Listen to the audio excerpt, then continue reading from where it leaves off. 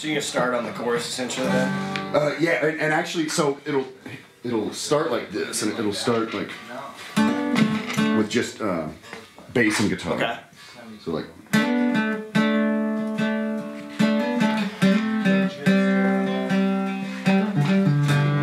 So on the second, so on like the last one. yeah. So get ready to lose what you love. Do that part one more time. Back to the chorus. And then just the other little, there's gonna be a little pause twice. Yeah, that stop and start, that's awesome.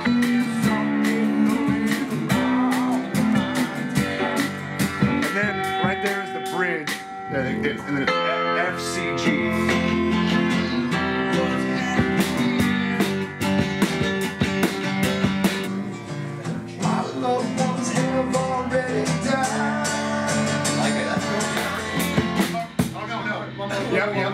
I need to learn how to Both ways make sense. Totally. Yeah, Both ways are totally intuitive. Yeah. Alright, we'll do it from the very top. Okay.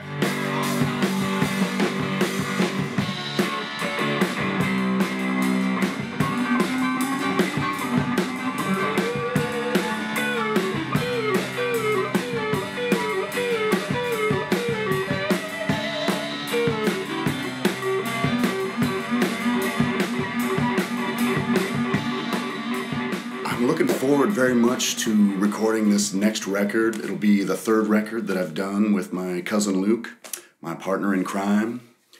And it's going to be an interesting process, I think. I think we're going to approach things a little bit differently and try some experimentation. And I'm looking forward to trying something different. Luke and I have recorded a lot together, and we've done a few records together. And it's always a really fun process. I feel like we've got a good working relationship. We understand that he understands I have his best interest at heart, and I want to make the best record possible. When I first started recording almost 20 years ago with a little 4-track that I had bought, just recording in my room and coming up with songs. And I remember bringing the 4-track and everything.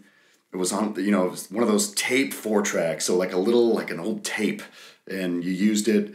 And I remember bringing it to cousin Luke, and he had a CD burner.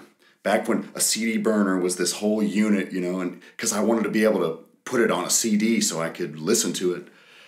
And I remember bringing the 4-track with these songs that I had written and being nervous, and like I'm trying to write these songs. But I knew at that point, like, okay, if he can write the music, then I'll record it. And at that point, I had never recorded anything before. I definitely was interested in music, was an avid record collector, avid show goer, but didn't do recording. He was really supportive right from the beginning.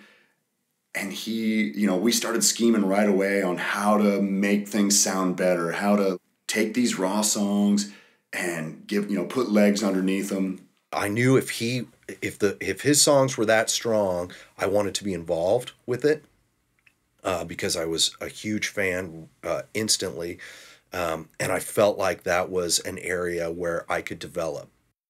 It sort of snowballed from there, where we started trying to get better equipment, better microphones, just to give the songs the platform that we felt they deserved. He knows how to do things that I don't know how to do. And so it's the perfect partner to help me kind of achieve the finished product. Over the years, we got better stuff and got a better space, and we built this studio, literally built it and then started recording. I trust his judgment and ears, and he's just got good taste. And it's just a good working relationship. And we're cousins, so we've seen each other at our worst, we've seen each other at our best. We've wrecked motorcycles together, we've gotten bloody noses, and anything you can imagine. There's no out of bounds, there's no hurt feelings, it's just whatever's good for the project. With Will, I don't want a computer to sing his song, and I don't want a computer to play the drums or play the banjo. I want to set a mic up in front of it and capture it as cleanly as possible, while keeping it as real as possible. We have the time to do it, and I don't care how long it takes. I want it to be right. And in the end, that's what's most important to me. It's taken me quite a while to write the songs for this record, and I've really tried to take the time to craft songs in a certain way. It's going to be interesting to bring them to the studio, experiment with different sounds and different instrumentation, to bring some people in and get some different ears on it, get some different angles on a song. And in the past, it's actually been some of the coolest parts of songs. So I'm ready to do more of that. Before, like especially with field songs, we went at it where like it's going to be a sparse record and it's going to come across as a sparse record and there will be no additional instrumentation. I feel like on this record, Will play with other people that he's played with live in the past, as opposed to just recording him by himself.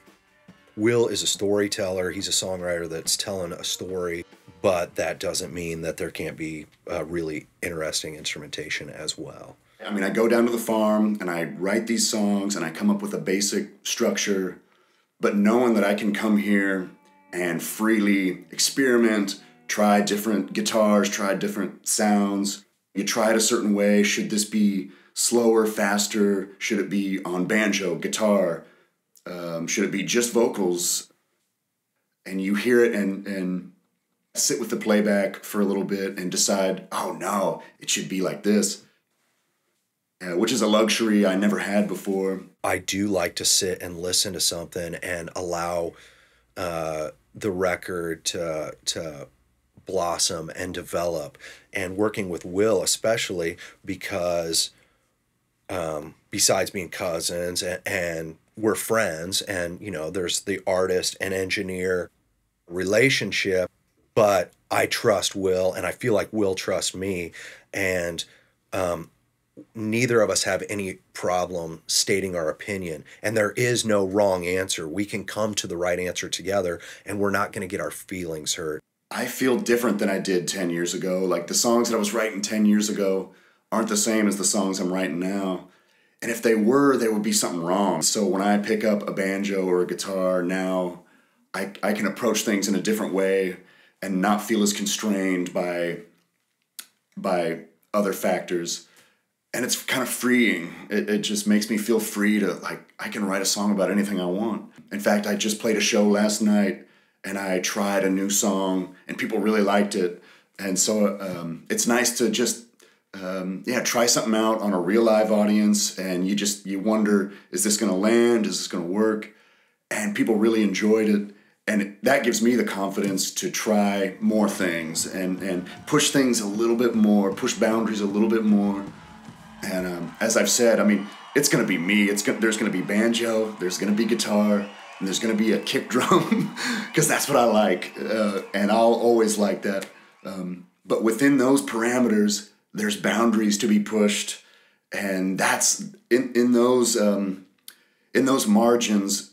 I think that's where some of the interesting stuff starts to happen. I think people will be ready to hear whatever I've got to offer, and that trust is really makes me feel good. I want to make something that people enjoy, that I enjoy, and I tend to write an album as a piece, as opposed to songs, song by song, and it helps me kind of put it together conceptually, to think of the album as a whole. Each song will flow into the next and hopefully fit together like pieces of a puzzle. I think it's going to be different than anything I've ever done, but hopefully still fit within the body of work in a way that makes sense.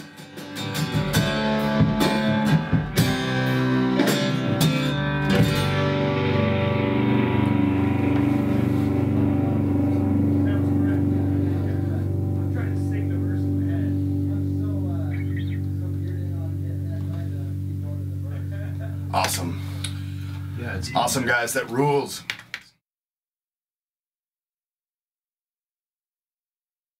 I've watched Will wreck a motorcycle.